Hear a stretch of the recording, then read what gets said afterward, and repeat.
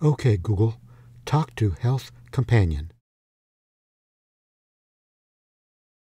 Let's get Health Companion. Welcome to Health Companion. Learn more about when to call your pediatrician about common illnesses, or what first line of action you may take for care at home. This guide is not meant to substitute for your pediatrician's advice.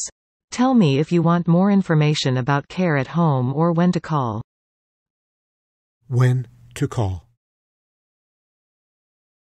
To hear when illnesses should trigger when to call your pediatrician, tell me what the problem is, like fever, rash, vomiting, diarrhea, cough, or ear pain.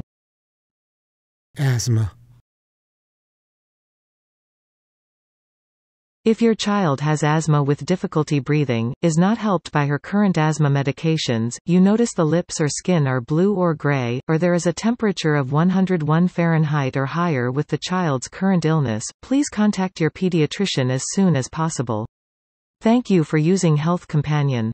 Hope all goes well. See you next time.